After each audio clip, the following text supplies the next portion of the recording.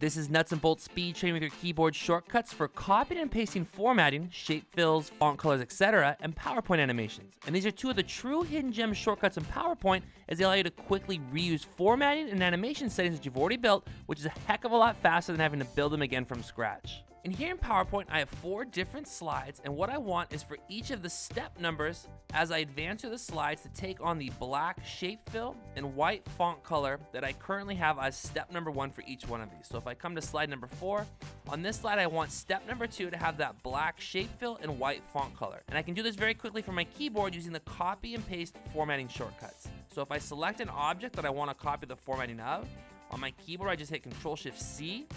CTRL+SHIFT+C will copy the formatting, select the object I want to paste it on, and hit CTRL+SHIFT+V to paste, and you can see all the formatting's applied to step number 2. Now if I want to change step number 1, I simply select an object that has the formatting that I want to apply to step number 1, so step number 3 in this case, CTRL+SHIFT+C to copy, select the object, step number 1, CTRL+SHIFT+V to paste, and you can see how fast it is to copy and paste formatting in PowerPoint using your keyboard shortcuts. Now the added benefit of this shortcut is if I copy the formatting of something that I want to carry with me, so CTRL+SHIFT+C on my keyboard, I can flip to the next slide. I can do some other things, manual adjustments, which you normally can't do with the format painter, and I can then still select an object and CTRL+SHIFT+V to paste. That formatting will stick with me until I recopy a new set of formatting.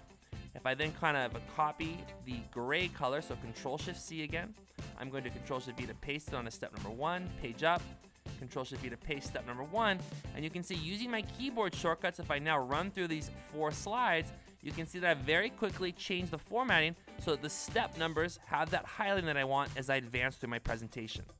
So that's how to copy and paste formatting in PowerPoint. Now let's look at how to copy and paste PowerPoint animations. And here on slide number 7, I have another 4-part sequence, but this time I want to use PowerPoint animations to highlight my sequence. So if I hit Shift F5, you can see I already have this set up for the first step. If I click once, the step appears, and if I click a second time, the shape, fill, and font color changes to show that I've carried out that step.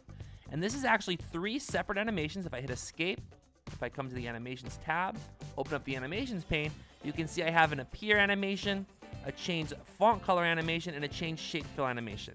And what I want to do is copy and paste those animations onto my other steps without having to rebuild them manually. And I can do that using my keyboard shortcut. So if I select the object that has the animations I want to copy, I can hit Alt+Shift+C on my keyboard. Alt+Shift+C will lock the animations painter, so I get a little paintbrush on my mouse cursor. And if I just click the other steps that I want to apply those animations to, you get a little bit of a live preview that you have to kind of sit through.